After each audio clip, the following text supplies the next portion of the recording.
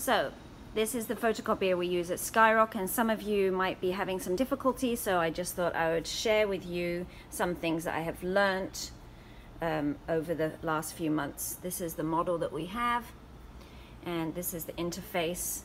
It's sometimes in English and sometimes in Chinese.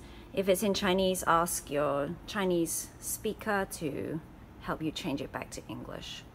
Now, the thing that I use it for the most at the moment is for the nanos to print onto thicker card.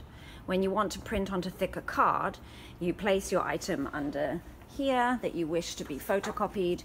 So you place it here, and you place the card that you want here.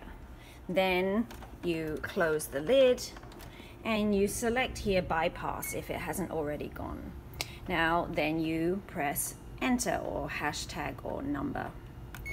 Then it will give you the option of the different paper thicknesses that you wish to use. So here it says select thick paper. So I want to use thick paper, but this tells you the level of thickness that you can use.